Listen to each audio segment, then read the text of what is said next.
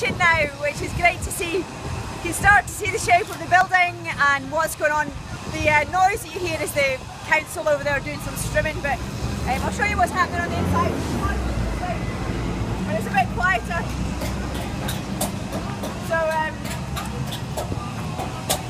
Lucas and the guys are working away on here, and we've got the other guys here doing the mechanical ventilation, which is basically the air conditioning downstairs.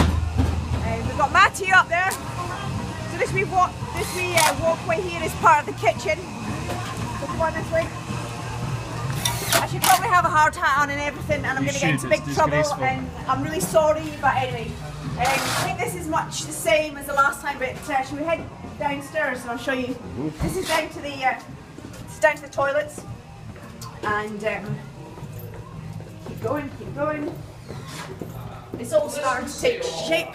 So we've got down here the ladies' toilets in here, and then the gents' toilets in here. Not a great deal to see, it's really just walls and stuff like that. But can't see anything. We're going to do in the gents' toilet. The guys. Hello. Alright, too much going on here. Gents' toilet, we're using whiskey barrels. We've got them up at Bogbain, so anyone who's been up to Bogbain can see the toilets up there. So we've got whiskey barrels for the wash hand basins, and the gents' urinals will be whiskey barrels too. The girls are obviously a bit more classy than that, but we've got a nice old trough and stuff for the hand wash for the ladies. But it's really all happening, it's all moving really fast now. Everybody's in place. The electrician starts next week, and he's in here for a couple of weeks, and but we're really it's fantastic, it's great to see, and you guys must be so pleased.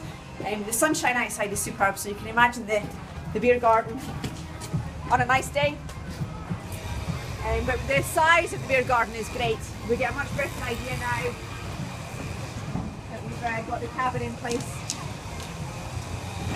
You can imagine it quite readily out here. Plenty of space for seating, and the back doors will be bifold doors. So we're going to have that great opportunity to open the whole place up. It'll be one huge place, so we just cannot wait to welcome you down here for your first pint.